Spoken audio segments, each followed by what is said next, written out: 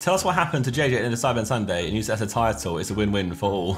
Oh, for God's sake. You won't mind. JJ just seemed to disappear. He had a couple of visits to the bathroom, I think, as far as I'm aware. He had to kind of get, not carried, but almost walked, assisted back home because it wasn't in the greatest of states. He had a bit of a ropey time. He came around pretty quickly, but I think there was a lot of alcohol for him to get drinking that day, you know.